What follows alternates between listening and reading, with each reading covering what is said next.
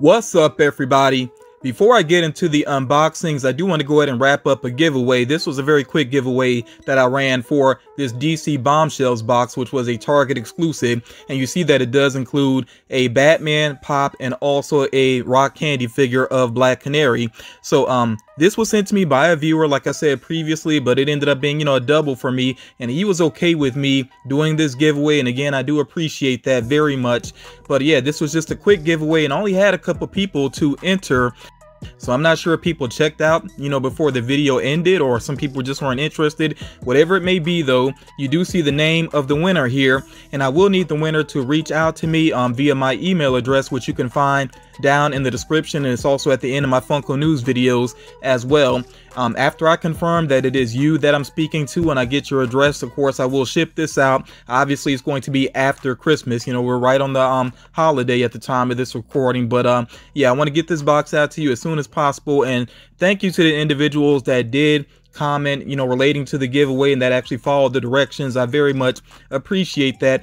And there will be some other giveaway opportunities, of course, on my channel and on my Patreon as well. That's just my way to try to give back to people that have, the community in general that has been so supportive of me and my channel. But yeah, let's go ahead and get into the unboxings here.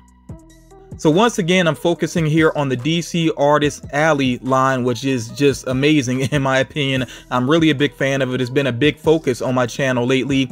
And the two statues that you see here of the Penguin and Catwoman, these are based off of artwork by an artist named Joe Ledbetter.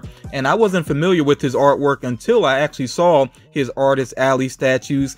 And these were actually listed on my Amazon wish list. I did not prompt anybody to check out my list, but Queen Bee Customs, they're just amazing. They're very supportive of my channel, and I try to support them as well. And they just, decided to send these to me out of the blue as a Christmas gift. And they sent the note here as well. It says, "Hey Franklin, happy holidays to you and yours. Enjoy, from Queen Bee Customs." So Queen Bee Customs, I really do appreciate this. Of course, if you follow my channel, you know that they look out for me. I try to look out for them. I think they do amazing custom work. I'm pretty sure right now they're taking a break from commissions because of the holidays, but definitely follow them on Instagram if you're not already familiar with them. Again, they do amazing work when it comes to custom Funko Pops. They are really top quality with it. I do want to give you all sort of a quick size comparison here before I get to the actual statues. So I did go ahead and put a pop box here, with the pop in it, obviously, right next to these, just to kind of give you an idea of exactly how large these statues are. And then because Queen Bee Customs was nice enough to send me the Penguin and Catwoman, I decided, why not? Gotta go ahead and get Batman as well. So yeah, I was able to go ahead and grab Batman, and I actually waited, to make sure I had him before I did this video. And you can see that the Batman box looks massive. It's basically the same size as the Penguin and Catwoman box together. So yeah, it looks incredibly large there. As a matter of fact, I was not sure of the scale of these statues when I first saw images of them. It was not until I watched a video by Nerdsmithing here on YouTube, and Nerdsmithing is another that's a individual in the community that you should definitely check out his YouTube channel. But he did unbox a variant of the Batman here. And when he opened it, I was like, wow, I had no idea that, these statues were that much larger than pop figures.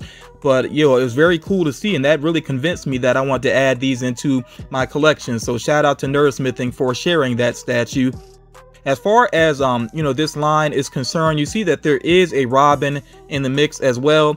I'm not the biggest fan of a lot of the Robin statues and figures that are out there, although I do want to get a Damian Wayne statue eventually. That is my favorite Robin, so definitely got to get that at some point. But yeah, in general, I'm not the biggest fan of Robin. The different Robins. I just like the different interpretations of them a lot more. Like, obviously Jason Todd as Red Hood stands out to me a lot more than the actual Robin.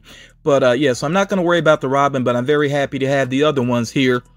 Something I like about the way that these boxes are done is that you can actually, like, let's say you're in a store, you can actually open them up, the front tab here, and basically get a better look at the actual statue. I think that would help you out with your, purchasing decision, basically, if you really want to get a good look at it. And out of box, yeah, this is really impressive. I just love, again, Joe Ledbetter's style. he does these really like strong black lines. It just gives it that very animation quality to it. You know, it feels very cartoonish, but I just really appreciate that. And like I said, this is a totally different look at these characters because, of course, he is playing off of their names and, you know, their animalistic, you know, qualities, I guess you would say. But yeah, this is very cool. And of course, you know, he has his umbrella, which is very easy to go ahead and put into the statue there. And, you know, it has the poison gas coming out of it, which I like the, you know, the cloud of the poison there. It is molded very well. I would say, you know, obviously you're, you know, watching this video, you can't really get an idea of how this statue feels. It feels pretty solid. It's not too lightweight. It's not too heavy. You know, it just feels very solid. I will say, if some parts of it feel a little bit on the fragile side, like you got to be careful with it. I would be worried if I dropped this. I think there could you know, be some damage to it, but it feels very good quality overall. So yeah, I definitely like the look of it. You know, there are so many cool details. It's like the more I look at it, the more I see details that really stand out to me. I like the way that he's actually sort of lifted up on his jacket. You know, it just gives kind of some motion to him, and it's kind of funny as well. You know, he has the large beak there, and of course you see the way that his face is colored. I mean, it definitely gets across that he is, you know, the penguin as a penguin. And he actually has a nice hair sculpt as well, which is kind of difficult to see up under the hat, but I really do like the hat. I've always liked I just like derbies on villains. I know it's a very classic thing, maybe that's why I like it, but yeah, I like the look of derbies on villains, and his is very cool here. And yeah, the different textures and everything. Of course, you know, it's a statue, it's pretty solid all around, but it definitely conveys the idea of different textures, different cloths that he's wearing and everything. He has his big round belly, and I like too that his buttons look like they're about to pop on his outfit. Yeah, it's just all around a very cool statue. Definitely a mature statue as well. You know, he's got the cigarette in his mouth as well. But yeah, all around, I really do like this statue. I think it's very cool looking. This is numbered as well. I actually didn't notice it at first, but on the bottom it says here this is number 2475 out of 3000. But yeah, this is still pretty easy to find if you are interested in it. I would actually say go to Amazon. I wouldn't always say go to Amazon for collectibles, but Amazon had surprisingly, like shockingly good prices on this statue, and then also on the Catwoman here as well. And I do want to go ahead and take a look at Catwoman. Of course, we get that peek there from the front panel, which can be opened up. But yeah, definitely check Amazon if you're interested, at least in this particular line. I'm not going to say like even all the DC collectible statues that you'd want to go to Amazon, but yeah, these were just at a really great price. I know definitely way lower than some stores are selling, and even some other websites what they're selling them as. And second market is insane for some of these statues, just to be real. Catwoman here looks surprisingly threatening, like even more so out of the box. And I will say, if you're curious about it, the actual claws, they actually are kind of sharp. Like, I don't think they'd actually like cut skin necessarily, unless you're really going out of your way to try to do that. But they actually have some sharpness to them. And like I said, she looks kind of vicious. Like, she really is ready to fight. She's got her sharp teeth out as well. And I think it's, again, sort of that cartoonish quality that you can kind of see that she has two teeth out on one side and just one on the other. On her tail, she has a diamond hanging there, which is a nice touch as well. Oh, I will say this. If you get this statue, be very careful taking it out, because I'm not sure why, like the tail was it was held in pretty tight in the packaging, and there was a piece of plastic around it that was very difficult to cut, and the tail does feel a little bit fragile, so definitely be careful about that. Like I said, if you get this statue and you decide to take it out, which I don't think anybody would really want to keep these particular statues in box. I think they definitely need to be displayed. Something else that's nice about this statue is that it actually, you know, has some different details from different angles, you know, including from the back there, which I've said this about DC collectibles now many times, that sometimes they do lack details on the back. But here you see that she has her other paw behind her and those vicious claws out ready to strike. You also see that she has like that paw print there within her hand, the purple paw print, which looks pretty cool. Might have been clever as well if she was actually like holding a jewel behind her back, you know, a diamond or something. But yeah, just her being ready to fight. Yeah, she's very vicious looking. Again, this is numbered as well. The number is kind of tricky to read. I think it's like 608 out of 3,000. I think all of these are numbered as 3,000, but yeah, like I said, this is just a cool statue all the way around. I really like the coloring as well. Definitely got to give props to the coloring on this, and the paint job looks phenomenal with the grays and the black and the purple. It just all blends together. The blue as well, especially around her neck. It just all works together. And of course, you see here that Joe Ledbetter, that his signature there is on the bottom of her foot. I do have to say this one, and I don't know if it's because the stand that it's on is maybe not fully level, but she did feel like she wanted to tip over just a little bit. So I'll say if you're going to get this one and display it, just be kind of careful about where you position it. And now we're on to Batman. I want to do a quick size comparison here. Again, next to the pop, you know, this Batman box really does look pretty large. But once I actually get the Batman out, it's still bigger than I thought it was when, you know, based off the first images that I saw of it. It's still larger, you know, than a pop figure, obviously, but not quite as massive as I was thinking, you know, the way that it seemed initially. But yeah, this is very cool. And like I said, you know, being honest, it took a while for this look to grow on me because it's just such an unexpected interpretation of the character. But this is just all in fun. You know, of course, this is not meant to be like a quintessential Batman or anything. This is just one artist's interpretation of the character specifically for these statues. So, you know, when you take that into consideration, I think this is a pretty interesting collectible here. I definitely like how it looks like his outfit is not so much an outfit. I mean, it is obviously a costume, but it looks textured as well there. I think that actually is meant to be almost like not feathers necessarily, I guess almost like fur, you would say, but it definitely has that strong texture look to it. He's got the classic Batman logo. A lot of the touches you expect with Batman are still there, especially that big scowl, and the teeth are very huge as well. So all around, this is really a cool statue. Now, let me catch myself though. I'm saying all around, but I do have to nitpick about one thing about this statue. The back of it looks very plain. I mean, there's just nothing much going on there. Of course, it does have the number on there again, you know, which is to be expected, you know, that the number would be on there, that somewhere. You saw that from the other ones. But and this one, by the way, is number 489 out of the 3,000.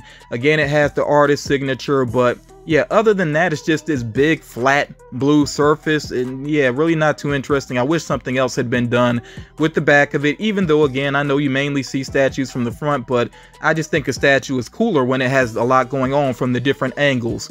And one more size comparison here. I actually went ahead and unboxed that pop seal. You know, you actually get to see these well, the pop and the statue right next to each other. Also, this is a new pop into my collection, so I wanted to go ahead and take it out and make sure I showed it in a video as well. This is the I believe they call it the Joker's Wild Batman, which is so simple, but it's, you know, it's colorful at the same time. I really do like the look of this particular Batman. So, you know, I got two more very cool Batman collectibles into my collection. So yeah, I'm very happy with both of these, you know, for different reasons, obviously, because they are pretty different from each other. One more thing I got to say about the Batman statue, the nose as well is kind of funny to me. You know, the way that the nose looked there. There's some humor to it, and yet it looks kind of vicious at the same time. And I think that's what really brings about the humor, is that it looks vicious and cute at the same time. You know, so yeah, this is a pretty awesome statue here.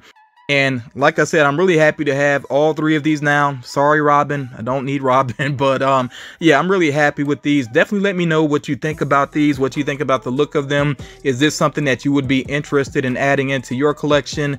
I'm just, you know, as far as 2020 is concerned with collectibles, I'm really looking forward to seeing what else comes out related to DC collectibles. I already know that they have some awesome things on the way, because I saw some things that were shared at the toy fairs last year. But yeah, I'm becoming a really big fan of DC collectibles, and I'm going to keep on adding some DC collectible statues into my collection.